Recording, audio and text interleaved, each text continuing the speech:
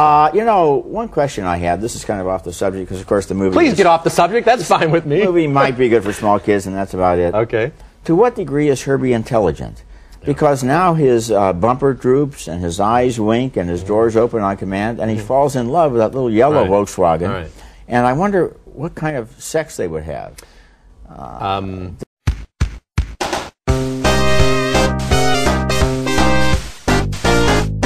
Nintendo fans are going to be as disappointed as everyone else. Now, what do I know about Nintendo? Very little. But I know this. I once got to the second level of Teenage Mutant Ninja Turtles. And so in this movie, when they talk about, hey, I got to the third level, and they show the screen, even dummy like me, I know enough that they only got to the first level. So any kid is going to say, this movie doesn't know what it's talking about. That's not the third level of Teenage Mutant Ninja Turtles. And you got to get stuff like that right in movies like this. There's an easier way to check it. I think they say the second level, and it was very easy. I looked in the lower left-hand corner of the screen at that point, and the score was only at 300, jumped to 500, so the game had just started. So they made that mistake, too. Yeah. There's one scene where they're in Venice, and there's a car chase, and the car is racing through the streets of Venice. Yeah. And the problem with that is, there aren't any streets in Venice. It would go directly into a canal or crash into a bridge. This was almost a landmark for me. In the 5 years I've been co-hosting the show, this is the closest I've ever come to walking out halfway through the film. And now that I look back on the experience, I wish I had. Hello, my baby. Hello, my honey. Black Sheep is awful. I have a confession to make. This is the first movie that I have ever walked out on in a theater in 26 years. I envy you. I envy you. I cut out after 20 minutes to go. I pretended like I had to go to the bathroom so the people, you know, and I came back in again, so they think I went to the bathroom, and then I went out again. I was trying to fake out, in case people, because we should never do this. I left It's okay to do it if you say you did it. I did. That's why I have to say it. I did it with $1 Million Duck in 1969. Yeah. This stunk. This is such a stupid movie, and I really detested the whole idea that somehow, if there is a universe where dogs are smart and they can talk and they can, I guess, travel through space and all this kind of stuff, that they would prefer to be slaves. They'd prefer to have collars around them and be yanked around and be mute because somehow that's a preferable life. That's basically the message of this terrible, terrible movie. You know, the French girls, they have a very thankless role in the film. Right. They meet them, they get to live in their tents at the airfield. The Commandant's pretty understanding. There's no sex in this film, and then frankly. they spend, no, there's no sex at all. And then they spend the whole movie on the ground looking up at the sky for their returning masters. Now, in the Battle of Britain, a movie made in 1969, their roles were played by a dog. That's right. Better. Thought you was dead for a while, but I'm back. Now, he's supposed to be a Russian, but could you hear an accent there? I don't think I could. I didn't even hear him trying to have a Russian accent. Well, the obvious joke is Half Past Dead would be a documentary about Steven Seagal's career, and that might be more interesting. You know, when did he become Jim Belushi? He now looks like Jim Belushi. He was supposed to be this action star, and if you're Steven Seagal, you got a lot of free time. Get a good haircut, lose some weight, and take some acting lessons if you're going to get another movie. Ellen Brody is a widow. Roy Scheider's character has died, meaning Scheider has enough sense to know when to stop bilking the public. And his wife in the film is convinced that a great white shark has a grudge against her family. Now, you could just hear those sharks talking. I'm going to get me a Brody if it's the last thing I do. I guess that's what they say. Very realistic. Shark talk. I know. The Wayans family has produced some funny movies, but White Chicks is not one of them. If we don't agree on this one, I'll be amazed. Every 23 years, for 23 days, it gets to eat. It has it easy. Every 2 years, we have to see a movie about it. Yeah, as you mentioned, you know, they say every 23 years it gets to eat. No, well, who decides that it gets to eat? Is there like and how do they know that? There must be a commissioner of creepers who says, okay, every 23 years you get to eat. So, I mean, we have to have a little bit invested in knowing who this villain is. What about those guys who look up through the hole in the top of the bus to see if it's still that's out always there? a good idea, too. If a lot of your friends are being picked off, put your head through the hole so that your head can go off as well. The death of the shark isn't even set up well. There's a key shot missing so that we don't even get the whole picture. We walk out of the theater very frustrated. And that last scene is preceded by one of the most glaring errors in recent movie history. Michael Caine has been in the water, has swum to safety onto the boat, but in the very next scene, his shirt is as dry as if it had just been freshly laundered. Let's hope this is the end of the Jaws series. The first film was thrilling and well acted, The rest have been trash.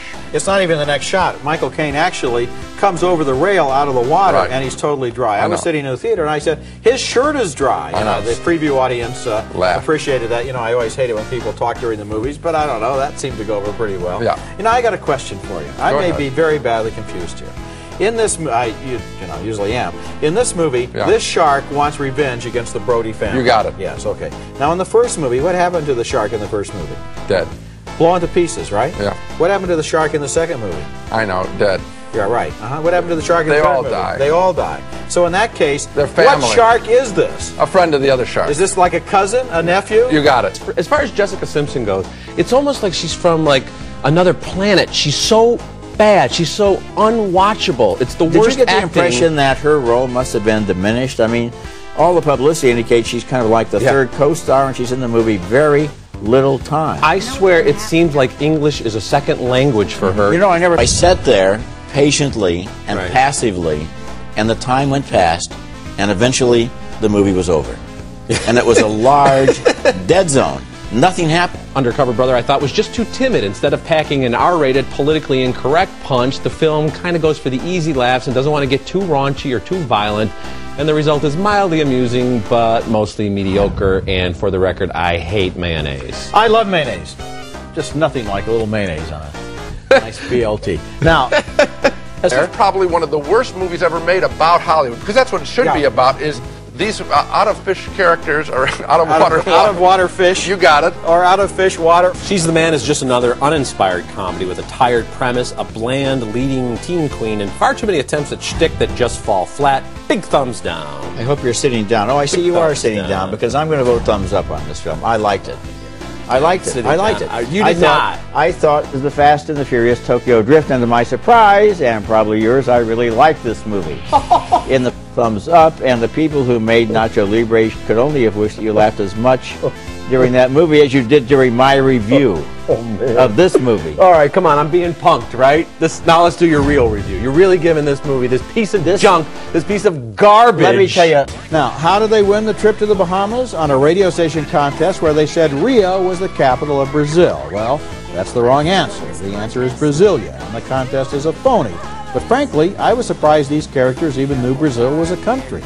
I Still Know What You Did Last Summer is a deadening series of setups and slashings, setups and slashings, setups and slashings, and for its viewers, it's a waste of 90 precious minutes that they can never get back. Just think, Gene, that's 3 hours between the two of us, Right. and if you multiply that by thousands of people who will see this movie, it adds up to months, years, even centuries lost forever to the human race. Yes, how if we'd all pulled together, we could have solved some very big problems. We could have gone to a disaster site and, you know, put sandbags by We could have. a raging dam. That's right. We could have stopped flooding. We could have Yes. tutored kids who want to learn how to read. Maybe have a used clothing drive or something. Think Yeah. think of the hours of volunteer labor that this movie has taken out of the human time pool. It's shocking. I'm going to go home and just cry.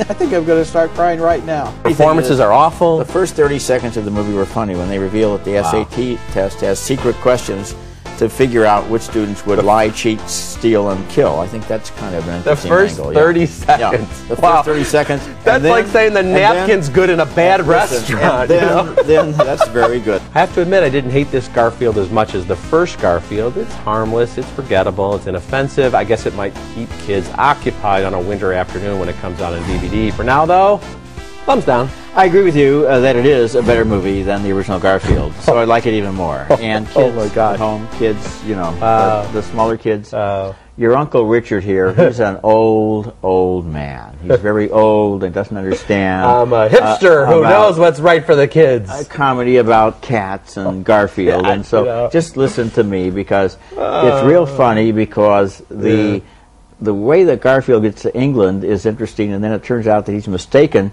for this rich cat who runs an entire castle, and the two of them change places, kind of like the prince and the pauper, and they solve each other's problems, and it's all very cute, and you're going to like it, and so now we can go back to Uncle Richard. Hello, Uncle Well, Richard. I am so glad that you like Garfield and the Fast and the Furious, the sequels to Garfield, and the third entry in the Fast and the Eternally Furious. young, that's me. Wow. Yes.